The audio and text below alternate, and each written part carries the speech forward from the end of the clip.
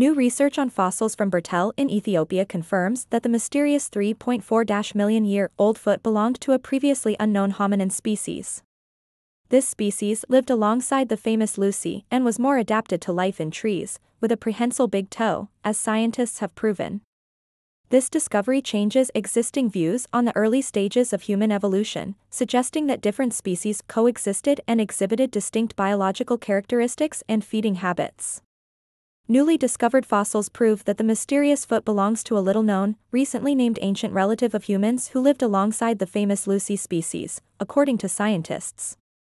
This discovery may cast doubt on whether Lucy's species, Australopithecus afarensis, to which the famous fossil discovered in 1974 in the Afar region belongs, is a direct ancestor of Homo sapiens, as was believed until 2009, when the foot was discovered in Burtele in northeastern Ethiopia.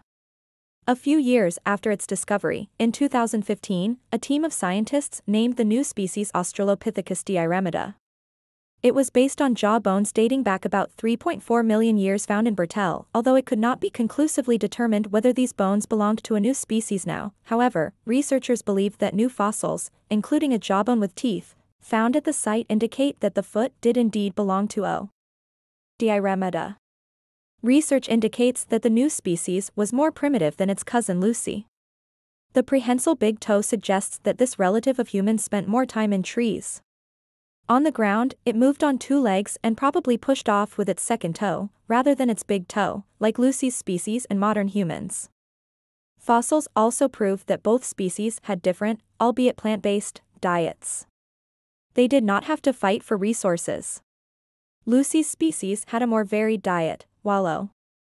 diaremida fed mainly on plants from trees and shrubs.